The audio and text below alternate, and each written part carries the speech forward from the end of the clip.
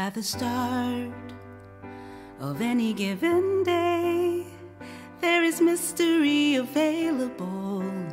There is a game waiting for an open heart to say yes. Here I am, I'll play. And if we're smart, we'll listen to the way, and all the misery that held us down, we'll let it fade. Let it be outshined by a simple spark of a life that's waiting to be made. It's waiting to be made.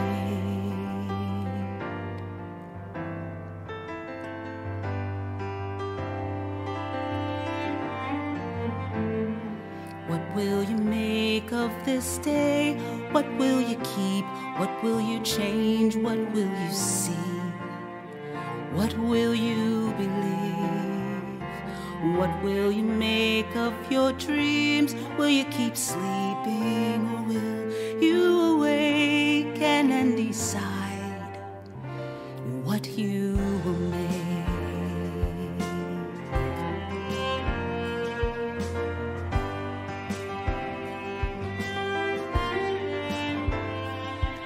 At the start of any given day, there is history and poetry.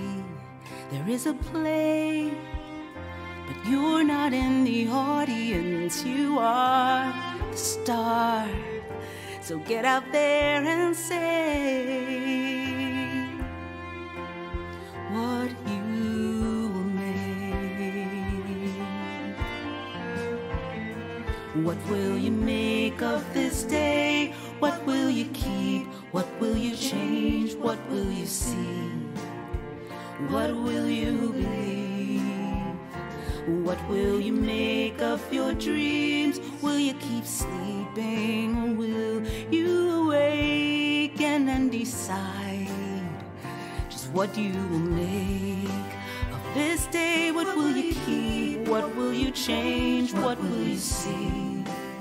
And what will you believe? What will you make of your dreams? Will you keep sleeping, or will you awaken and decide what you will make?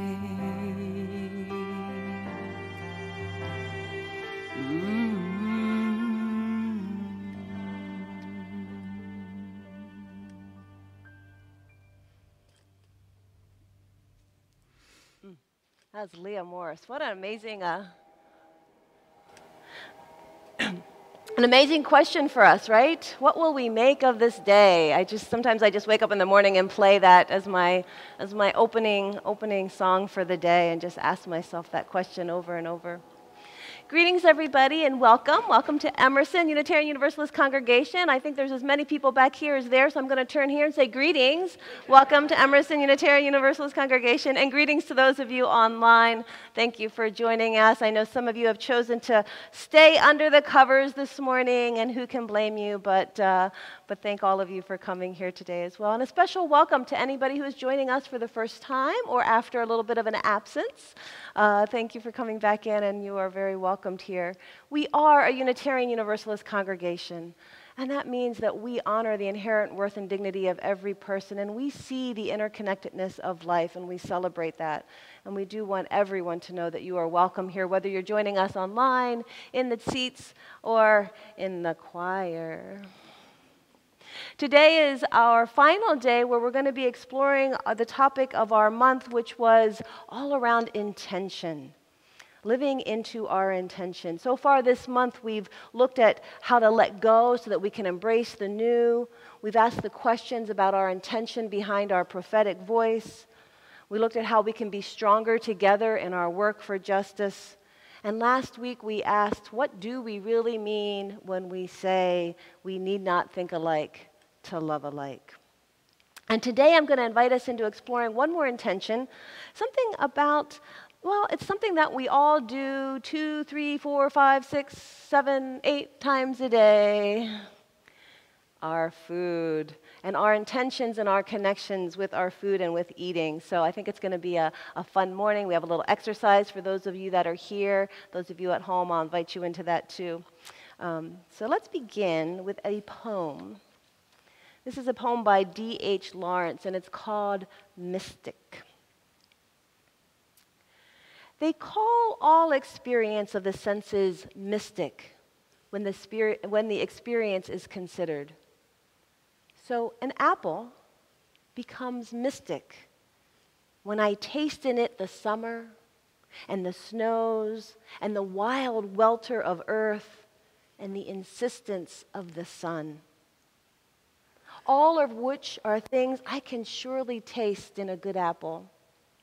Now, though some apples taste predominantly of water, wet and sour, some of too much sun, brackish sweet like lagoon water that has been too much sunned.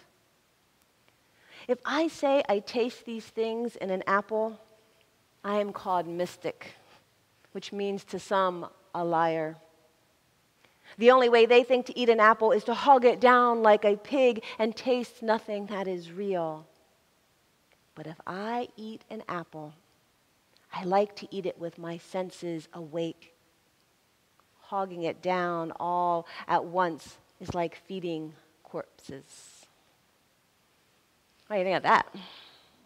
A little taste of what is in store for us, and that pun was intended.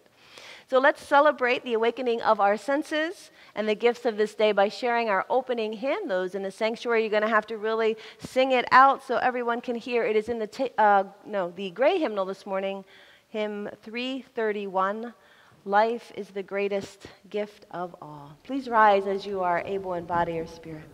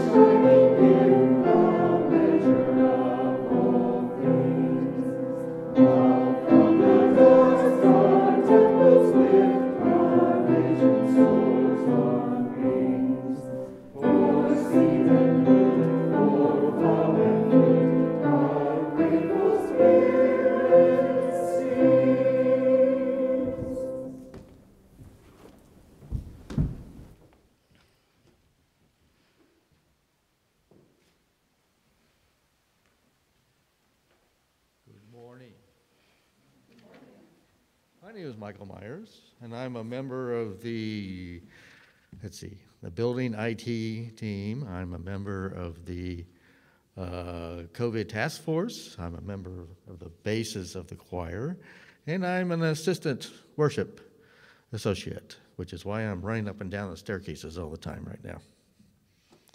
Each Sunday we pause to light a candle of acknowledgement and remembrance for the Cherokee and Muskogee nations of people. These are the people who lived on this land before us, and we acknowledge their continued spiritual presence here by lighting a candle.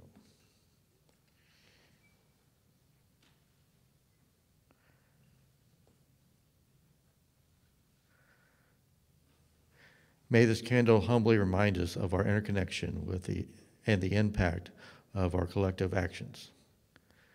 May there be healing in all nations of people.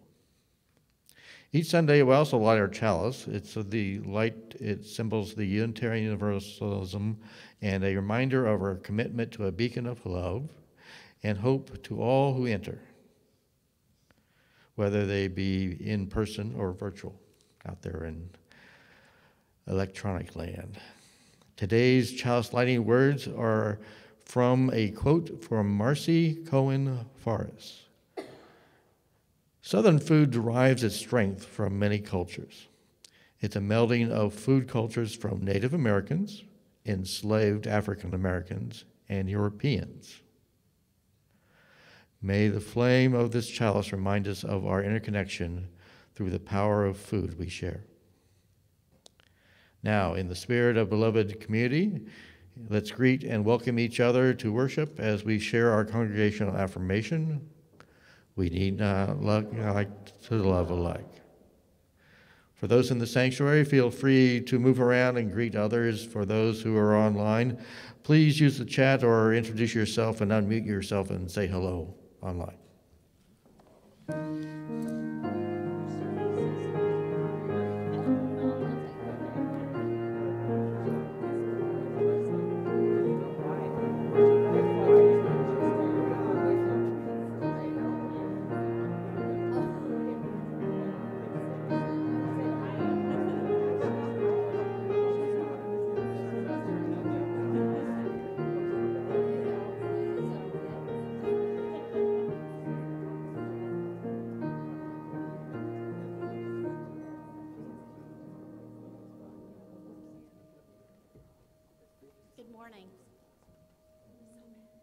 My name is Beth Klein, and I serve Emerson as your Director of Family Ministries, and I'm also on the Pastoral Care Team.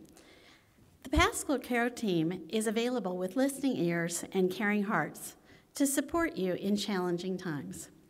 Each Sunday, we pause to share the personal joys and sorrows of the Emerson community. If you want to contact Pastoral Care, anyone on the team, or share a joy, a sorrow, or a concern at a Sunday service, please email pastoralcare@emersonuu.org. When you're here in person, we also invite you to write your joys, sorrows, and concerns before the service in this yellow book. It's on our pastoral care table inside the main doors of the sanctuary. Reverend Deborah will be lighting our candles today, and we light our visual bowl.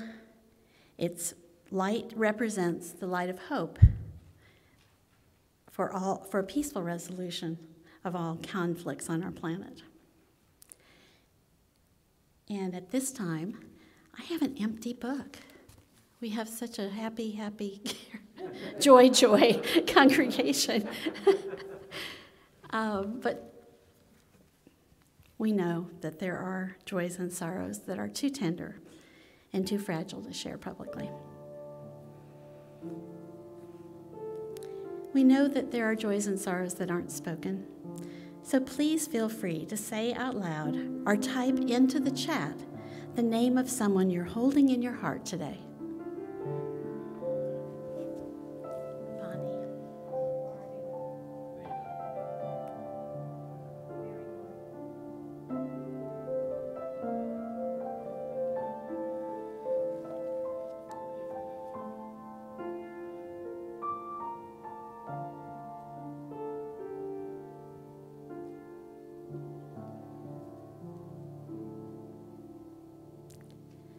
Now let us send our heartfelt, caring intentions to all of those names that have been spoken and to all beings everywhere.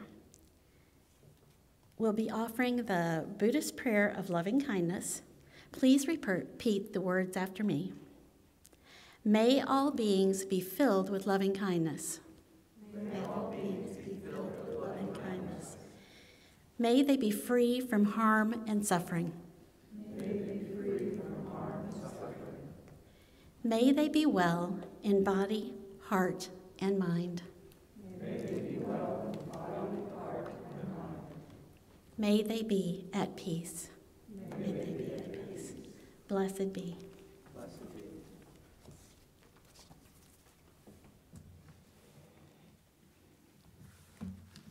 One way we put our prayer of loving kindness into action is by partnering with other organizations who work to bring love, kindness, and justice to the world. We encourage our members and friends to support our work financially as we share our weekly collection and also engaging in direct action. This month's Sharing the Work partner is Stronger Together. Stronger Together was founded in 2018 to advocate racial justice and serve as a soft place to fall for targets of racial violence within Cobb County School District. Stronger Together's aim is to abolish the systems and practices that dehumanize Black and brown youth, and therefore all youth. They centralize youth wellness and youth voice by way of challenging policies that harm students and families. Our support this month will help them grow their organizational systems and their ability to offer support to youth and training for advocates. Additional information can be found in the Emerson Acts Justice Room. A link to ways to give is posted in the chat. Please take a moment to support Emerson and Stronger Together. All donations, unless otherwise specified, are shared equally.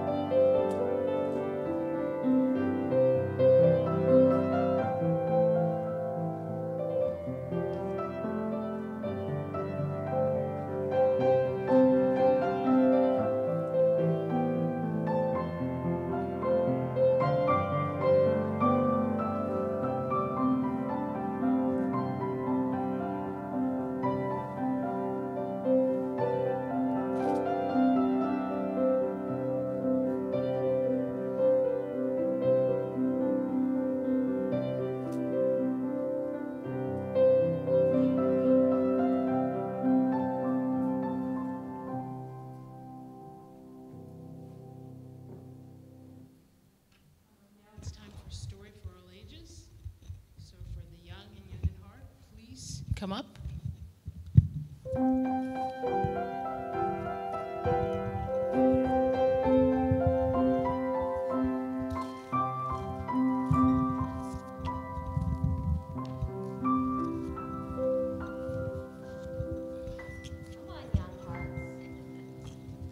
Good morning. Good morning. Good morning. So I have to do a little disclaimer. I had a little discussion with Reverend Deborah about the story. Oh, I'm sorry. A little disclaimer before I do this story. So this is a Zen story, and I guess I needed a little bit of enlightenment beforehand about this Zen story. Okay, so I'll say that, and hopefully parents, you'll process more afterwards about the story. So this story is about Pedro and his encounter with the tigers. Now let's just be clear that this is a little adaptation, right? Oh, Okay. Okay. Okay. I Yeah. didn't know that. Well, I mean part. Pedro, right? Right. Oh, yes. Right. Pedro yes. wasn't in the original. No, so, yeah. no. Okay, sorry. That's me taking liberty here. Okay, I named the man. Which you're allowed to because do in Zen stories. The man, that's just too nebulous. Yeah. Okay, so Pedro is going to meet his friend, Jaime, and he's running late because Pedro is notorious for running late. And they're going to meet up in this new strawberry bar, Bar de Fresa, that's just opened up in the town. And Pedro decides that he's going to take a shortcut through the forest. But this forest is known to have tigers. And Pedro, unfortunately, encounters a tiger on the way. I'm sorry, I was just doing that. Dun, dun, dun. Okay. Sound effects. So he sees the tiger peering out through the woods. You know, those golden eyes that tigers have. It's kind of creepy. And so he starts running, right? That's what you should do when you encounter a tiger. You start running. Is that what you should do? Yeah, you should start running. Okay. I'm not so sure you can outrun a tiger, but you definitely should run it. Okay. Fight or flight is it. There's that response that your brain has. So he runs, and he comes to a cliff. And he looks down over the cliff. Fortunately, there's a vine. He grabs hold of the vine, goes over, holding onto the vine, but then he sees another tiger that's pacing down below. There's my next meal. So the tiger down below. And then while he's holding on to the vine, he sees this little mouse. And this mouse comes out from a crack in the rock and starts chewing on the vine. Okay? Chewing, nibbling on the vine. And Pedro's looking up. He's looking down. He looks to the right.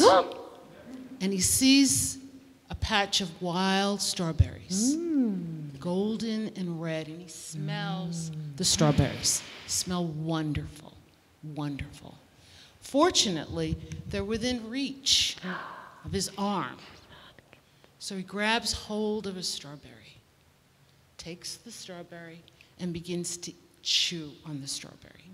At the same time, the mouse is chewing on the vine. The end.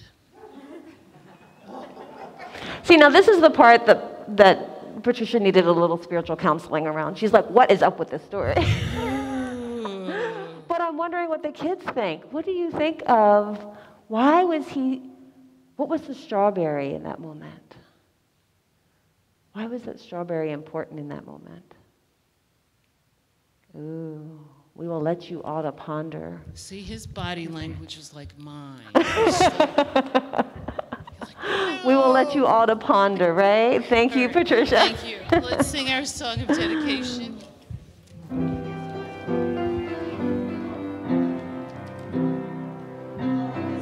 Doctrine of this church, the quest for truth is its sacrament, and service is its prayer, to dwell together in peace, to seek knowledge and freedom, to serve humankind in fellowship, thus to recover with each other, thus to be promised to each other.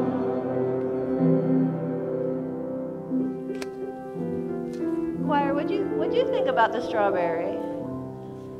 What do you think about the strawberry story? Everybody's just kind of looking at me.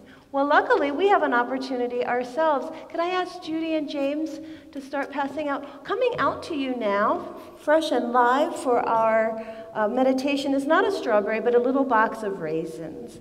So I'm going to invite everybody to take a box of raisins. I think there's enough for everyone to have their very own box. Choir, you got your box? Anybody need a box? All right.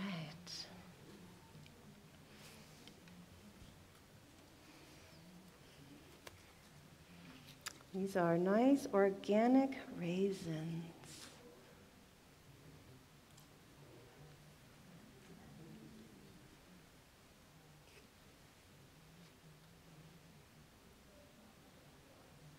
Don't eat them yet.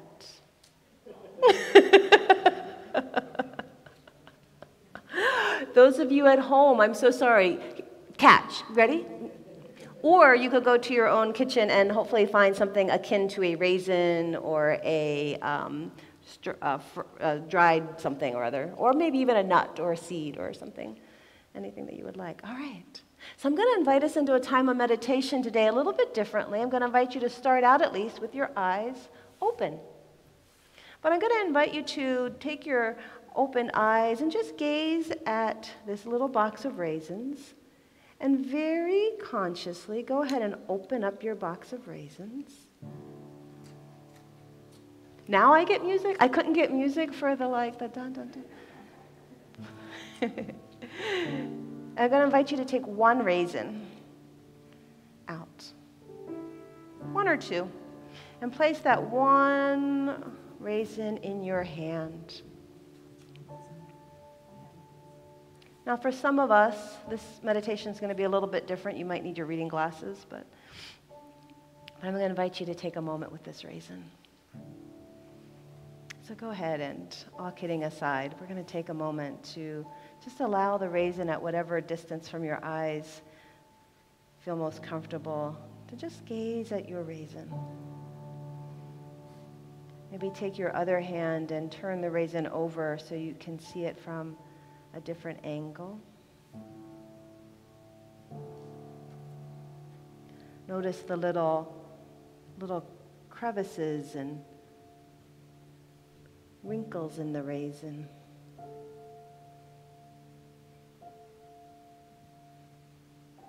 See if you can notice where the little stem was, which part of your raisin had the stem. So one part of the raisin was connected to the vine and one was not. Notice that part. Now letting that raisin just rest in your hand, soft eyes looking at your raisin. Take a moment and just comprehend that this one raisin was once one grape amongst millions in the world, one grape that the wind touched, one grape that the sun shone down upon. Almost as if the ridges in the grape could tell a story. See if you can look at your little raisin and listen to its story. What was its life journey like there on the vine? What was it like to be picked and dried and packaged and transported? How many hands came in contact with the production, the packing, the transporting to get you this raisin right here today? Now go ahead and lift your raisin up close to your nose if you like. Take your mask off if you want for a moment. See if you can smell it. Does it have a smell?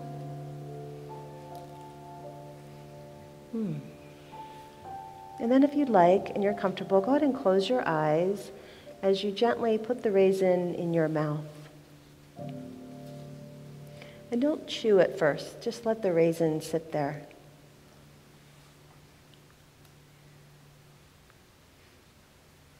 See if you can start to feel the taste of the raisin before you even chew. A little bit of sweetness coming out. Maybe your tongue can feel the ridges of the raisin. And then very slowly, go ahead and start to chew your raisin or whatever the food is you have. But chew it slowly so that you can feel that first burst of flavor coming out of the raisin into your mouth. Breathe. And then with your eyes closed, if you're comfortable, go ahead and eat the raisin.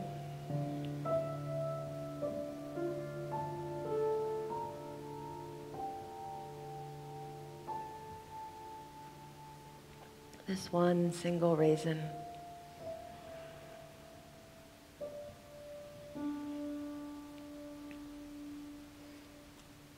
And after you've taken the raisin in, go ahead and sit for a moment and see if you can continue to feel the impact of this one raisin, this one grape among millions, touched by the wind and the sun and the rain, and the intention of many people and many hands to bring it to you, to provide you with that moment of sweetness.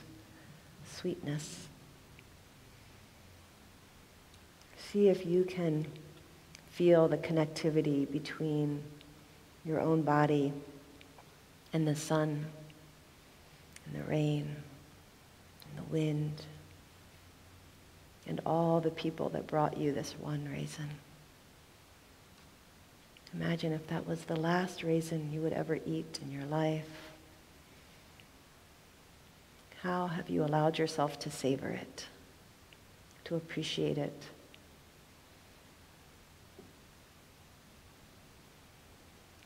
To allow it to connect you to this great Mother Earth.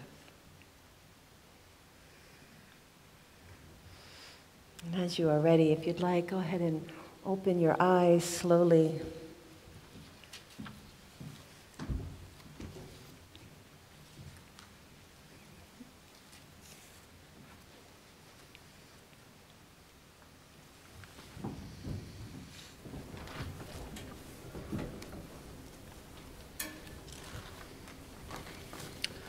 The wisdom of the great Chief Seattle reminds us, all things are connected. Whatever befalls the earth befalls the children of earth. All things share the same breath. The beast, the tree, the man. The air shares its spirit with all the life it supports. We did not weave the web of a life. We are merely a strand in it. Whatever we do to the web, we do to ourselves. This we know.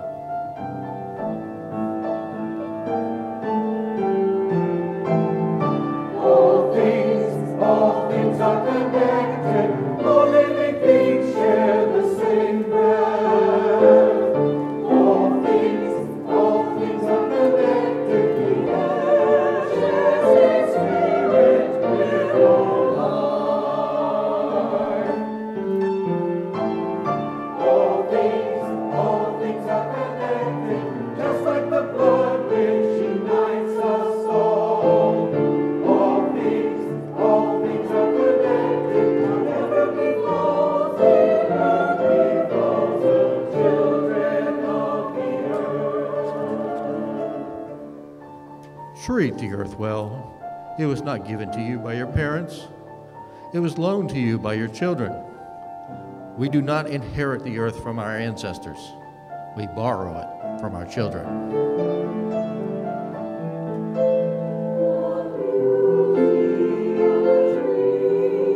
Let it speak to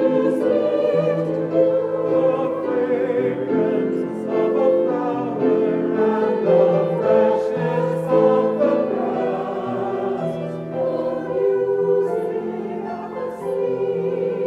Let it speak to the hills and mountains, thundering stars and the rhythm of life. All things are connected, just like the blood which unites us all. All things are connected. Whatever befalls the earth befalls the children of the earth.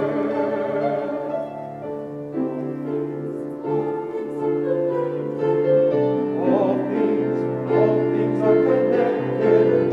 All things are connected. All things.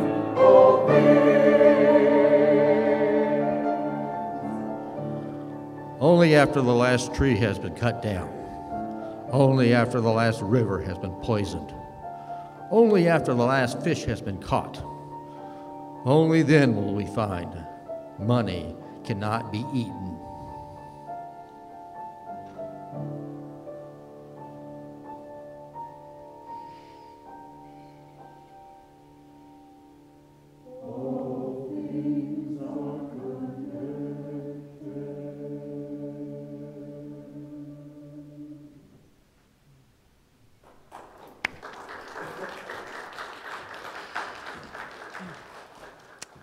It's wonderful to have you back. Thank you. It was beautiful. All things are connected. So how was your experience with the raisin meditation? How many people just one chop and swallowed it and had to get out a second raisin while we weren't looking? It's okay. Did anyone discover anything about the raisin that you didn't know before? Yeah? So often our experience with food is kind of like speed dating, right? Or one of those dating apps. We have this like quick encounter, have an opinion, and then swipe left, swipe right, and like on to the next thing, right? So it's good to take time to get to know our food. Well, I spent the majority of my adult life getting to know food by cooking. Food was my primary vocation for over 30 years. I started my first cafe when I was 21. I went on to cook at the ashram. Then I had a catering business. And then I started and ran a restaurant, an organic restaurant. And then I became the executive chef and food service director of a large retreat center, serving almost 500,000 meals a day. We would cut about 60 gallons of kale each and every day. And then I ended my career as a consultant to other retreat centers. But through it all, I would always cringe if someone called me a chef, because I never quite viewed myself as sharing the typical chef persona that I saw emulated in fancy restaurants or on reality cooking shows. I had not trained as a professional chef at all, and I had no interest in trying to push the boundaries of food with things like sous vide meats or smoked egg under glass or artistically crafted salmon plated to look like an ice cream cone, and yes, I actually saw that once. But instead, my journey to the kitchen began not from a desire to see what we could do to food, but more discovering about what food could do to us. So I'm going to tell you a little bit of my personal story. During my senior year at high school and for the year that followed, I was in what had become a physically abusive relationship.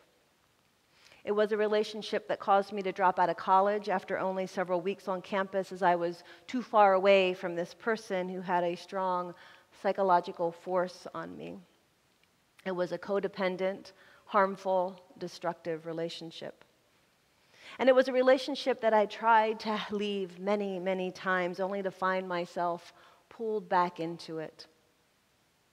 But then one day something changed. And I'd been floating from job to job, and I got this inspiration to apply for a position at a health club, back when Nautilus machines were new and aerobics was all the rage. Now, to my surprise, even though I had no experience, I was hired. And I was then taken under the wings of the club's two kind and very hippie-ish owners, Michael and Mary Ann Fitzgerald. Now, I just discovered right away that Michael and Mary Ann brought some very strange-looking food to work each day. It was a cuisine they referred to as macrobiotic. Does anybody ever hear of that, by the way? I'm just curious. They told me macrobiotics was a lifestyle centered around eating pure, unadulterated, plant-based food that was in tune with nature. Macrobiotics, they said, considered two primary forces in the world: an expansive force, which they called yin, and a contractive force, a force that contracts, that they called yang. All life was seen as some combination of these two forces. And to be healthy humans, we needed to eat a balanced diet in tune with those forces and in tune with nature's natural rhythms with this yin and yang energy. Now, this made sense to me, and since they looked pretty happy and healthy, I decided to give this diet a try. Now, although its roots go back to the Greeks, the particular form of macrobiotic eating that they were promoting originated in the West in the 1920s by a man named George Osawa, who was from Japan. Another man named Michio Kushi actually brought it to America and became one of the preeminent teachers here. So because of that, 20th century American macrobiotics was very Japanese-inspired. On the menu was lots of brown rice, miso soup, seaweed, of course, pickled vegetables, beans, occasionally some fish, and very little meat. And definitely no sugar, no processed food, no French fries, no artificial anything. Basically, I knew how to cook nothing that was on the eat list, and everything I was currently eating seemed to be on the do not eat list. So since I was only 19 at the time with little experience in the kitchen, Michael and Mary Ann offered to cook for me. So each day I would work, I would come in and find a beautifully prepared macrobiotic meal waiting for me. So I committed myself 100% to this diet. Now here's where it gets interesting. 2 weeks, only 14 days after this radical dietary change, my boyfriend tried to physically harm me again. Only this time, I did not stay around to take it. I got up and I walked out of his house, and I never went back. And I remember this is something that I had tried unsuccessfully multiple times before. But on that day, something was different. It was like something inside me had shifted, and I just knew that I didn't deserve that treatment and would never go back. And I never did. After this experience, I sat back and I said, wow, what just happened? The only thing that had changed in those 2 weeks was my diet. Could that have had such a radical impact on my actions? I immediately became fascinated by the thought that changing what I ate could have changed me on deep and profound levels. And so I began my journey. I began studying food, not so much about the nutrients in food, but about this energy in food. I started to notice how both my physical and my emotional body felt after eating certain things. And of course, I needed to learn how to cook for myself. So enter a woman named Geraldine Walker. I'll never forget Geraldine, and she passed away just this last year, so I want to tell you about her. She was gorgeous. She was like this regal, 6-foot-tall black woman who lived in the suburbs of Philadelphia. She had dedicated her life to teaching the art of macrobiotic cooking, but not just the technical aspects of how to make seaweed taste palatable, but how to cook with deep care and purpose. She had no interest in trying to take dried rice and making it into something fancy. Instead, she looked at the rice, and it was as if she just wanted that little piece of dried rice to be the most it could be. You know, as parents, we learn that we're not there to shape our children, right? We're not there to shape them into some piece of art, but to love them into discovering for themselves who they are. And watching Geraldine Walker cook was like watching a parent honor and love and mentor their children. It's like, what does the rice want to be? Where has it come from? What is its purpose? I never knew you could or should ask these kinds of questions of a grain of rice, but there she was, this goddess woman was doing just that. And it was exhilarating to watch. But the wonders of nurturing rice to its truest self aside, for those of us that dove deeply into this macrobiotic community, viewing life and everything in life through the lens of food really consumed us, maybe even a little too much. I playfully say that over time I went from being macrobiotic to macroneurotic. And eventually realized it was kind of unhealthy to have such an extreme focus on every single morsel of food I ate. But I never forgot the lessons of Geraldine and the other teachers I studied with. And as I continued on my own cooking journey, I always cooked towards this eye of looking for the impact of food and the impact that it made on the people who ate it. And so I cooked and then I watched. I fed people and I got really interested in what people chose to eat at different times. I noticed that some of the people who were super focused on only eating in-season, organic, natural food were not necessarily the most stable, balanced, happy people I knew. In fact, the more someone seemed to be food policing for themselves and others, the more they seemed to carry an inordinate amount of stress about food. And that seemed to spiral them into more control and more stress. At the retreat center, we taught the yogic yamas and niyamas. These are the moral codes of yoga, one of which is ahimsa. Ahimsa is the tenet to do no harm or avoid doing violence. In our menu design, we had decided to expand from our purely vegetarian diet to offering fish and chicken because we felt that was the kindest thing to do for the population of people that were coming there for the programs. But I'll never forget this day. This woman walked into my office and she very aggressively slammed her fist down on the desk and berated me for daring to put meat on the menu at a yoga center. Didn't I understand how it was not living with ahimsa? And she became really irate and verbally violent toward me in her defense of the tenet of nonviolence. I don't think she saw the irony in that. I also noticed that foods that had been on Michael and Marianne's do not eat list actually seemed fine for some people at some times. After all, there were my mom's chocolate chip cookies. Now, for several years, I had avoided them because they contained the evil twins. Anybody know the evil twins? White flour and white sugar. And also, Mom's cookies used Nestle's chocolate chips, which was a company that I'd also deemed was evil for its human rights violations. But then one day I was visiting my parents and I opted for a cookie. Oh, such bliss. It was so good.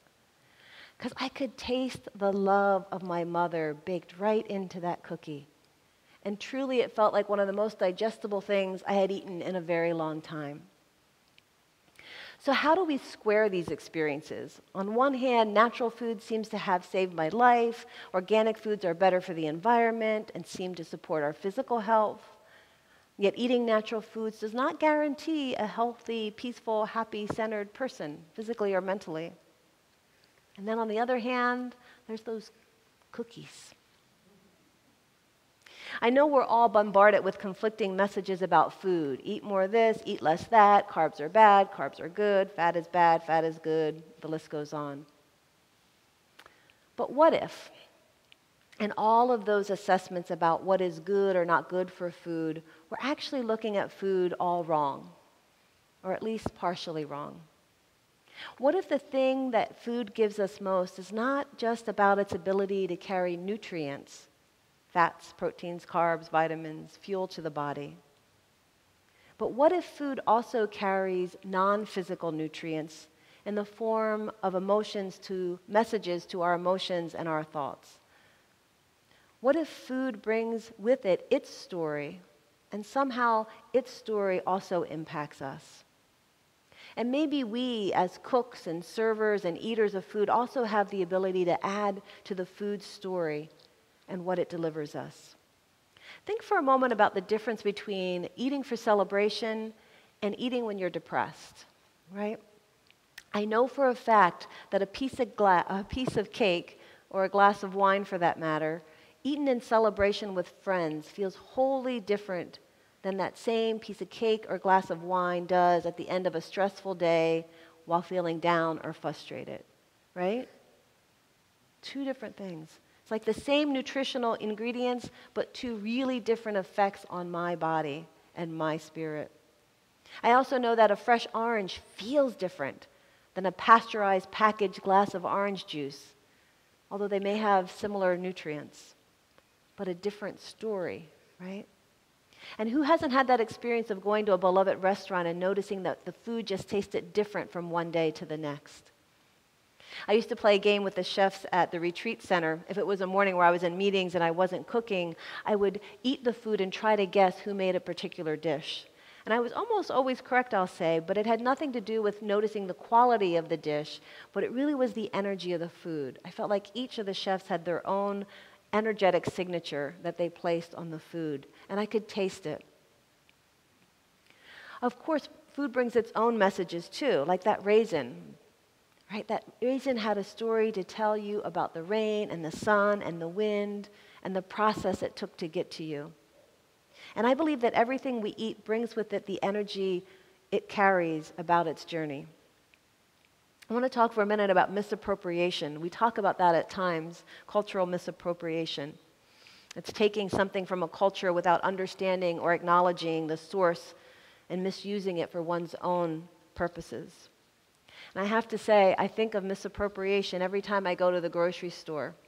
And I see the mass of packaged, irradiated, chemicalized, adulterated foods that line the grocery store shelf. And I think, there it is, perhaps the greatest misappropriation of our time. And we don't even recognize it. I once read that about 80% of the food on the shelves of supermarkets today didn't even exist 100 years ago. And I don't know if that's true, but it sounds about right. And it's not because we discovered some new great foods. It's that we've crafted new ones from the same 3 ingredients. The energetic story of a bag of potato chips is infinitely different from the story of that fresh potato at the farmer's market, right? How very far away we are getting from the earth each time we eat. No wonder we think it's okay to throw plastic in landfills. We cannot hear the land anymore because we have become disconnected from it. It's like we have these corporations who become the priests, right? Priests are those ones in some religious faith that stand between you and God, right? They're the messengers. Well, we've given that job to corporations with our food. We no longer pick it fresh ourselves or have that direct relationship with it. We allow these corporations to go and take it and package it and profitize from it. After over 30 years of cooking organic, natural food and intently watching the results, I came to the conclusion that it was not some nutrient in the miso soup that emboldened me to leave that abusive relationship all those years ago. But embedded in that new food I ate for those 2 weeks and then beyond were some clear messages that my spirit was ready to embrace. Think about it. That food was so close to nature. In it, it still carried the story of the sun, a story of connectivity to the earth. The respect and love of the land by the farmers who grew those vegetables could be felt in them. The food had a story of connectivity, respect, love. And when Michael and Marianne added their message of kindness and care through their selfless offering to cook that food for me, it was like this double shot of espresso of positive energy, right? It was just like, whew. And I think that every cell in my body was given that story of connectivity, respect, love, care, kindness, in such a large dose that my spirit was finally shown a way out of that abusive relationship. The story in the food and in those that cooked it became a blueprint for my transformation. It's like they were saying, here, feel this, be this. And I did. Food provides nutrients to the physical body, but I think food also does so much more. Food connects us to the earth. The more direct that connection, the more clear we can hear the messages of our beloved Mother Earth, and the more connected we feel to this very planet. We won't need to go to the moon if we care for the planet we're on. Food connects us to each other. The more we cook with love in our hearts, the greater the chance those that we cook for will feel that love. Sometimes I used to teach cooking classes, and I remember this time a woman came to me and she was just like, oh, how do I get my husband to eat this natural food? She wanted to make him eat broccoli and brown rice and all those things. And I said, well, what is his favorite meal? And she's like, oh, steak and potatoes. So I said, okay. I said, here's what you do. You go out and you buy the best steak you can find and the most beautiful potatoes you can find. And you go into your kitchen and you cook that steak and potatoes with all the love you can muster in your heart. And then you serve it to him. And she just looked at me. And I said, do that again and again until you can serve that with him with so much love in your heart that that's what he eats. And I guarantee eventually he'll be a little bit open to adding some broccoli on the side too. We don't need to give each other our judgments when we feed them. Food connects us also to ourselves. Ultimately, before any morsel of food touches our mouths, we have the opportunity to add to its story. We can add shame, we can add guilt and judgment, or we can add gratitude and love and joy. The choice is always ours at that moment. Chief Seattle and the people who lived and continue to live with their lives intertwined with nature have always known what we do to our planet we do to ourselves. And by extension, what we do to our food, we do to ourselves. Margaret Mead once said, "It's easier to change a man's religion than to change his diet." And yet, isn't food intricately intertwined with our religion? Not because you guys like to eat a lot. If we truly are a faith that sees the interconnectedness of all creation, could we really walk through the store and not hear the voices of the factory workers who packaged that food? Not hear the voices of those in the processing plants or in the fields that were intricately involved in that food coming to you? Could we really pretend to not hear the messages from the animals we consume, or the story embedded in the water that is integral to every single thing we eat? Thomas Berry. We are talking only to ourselves. We are not talking to the rivers. We are not listening to the wind and stars. We have broken the great conversation. By breaking that conversation, we have shattered the universe. I think to heal the earth, we must connect with it. And luckily, she gives us an amazing way to do it 3, 4, 5, 6, 7, 8 times a day. If we can begin to hear the story of the rain and the wind and the sun carried to us through our food, I truly believe we will become the healers of this planet and maybe even the healers of each other as well. So may you forever know the power of the love that you can deliver in the food that you prepare for others. And may you forever feel the connectivity to this planet Earth and let it heal you with every bite you take. Blessed be. Let's sing Blue Boat Home. What a beautiful way to end, shall we? Blue Boat Home is in the teal hymnal. It is 1064.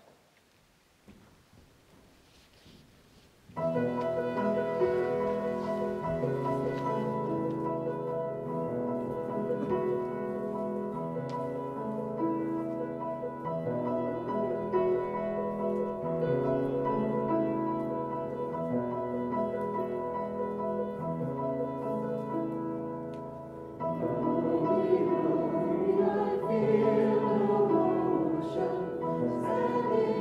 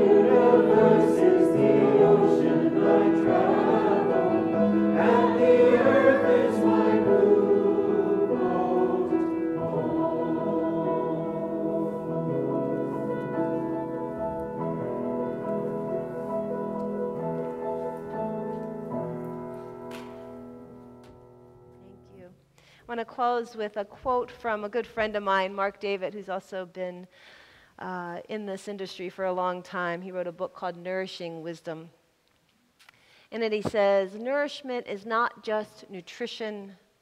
Nourishment is the nutrients in the food, the taste, the aroma, the ambiance of the room, the conversation at the table, the love and inspiration in the cooking, and the joy of the entire eating process.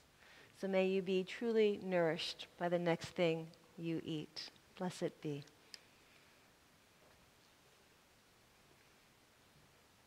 We hope you've been nourished in heart and mind by our worship today, and probably a little hungry. Please plan to join us next week as we explore our best intentions to live co-creatively by Reverend Deborah. As our trial is extinguished this morning, please join me in the final words. They are posted in the chat and in the order of service.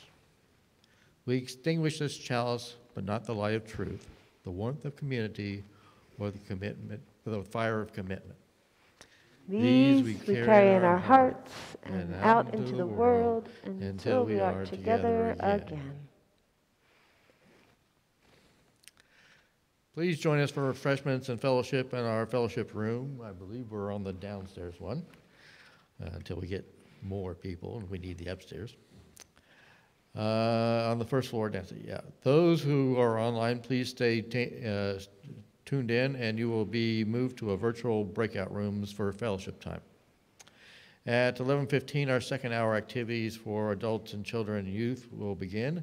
Please see the listings and the orders before the order of service.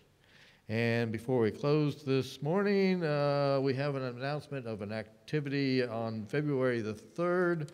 I have to read it somewhat. Community education and advocacy event, dismantling the school to prison pipeline in Cobb County.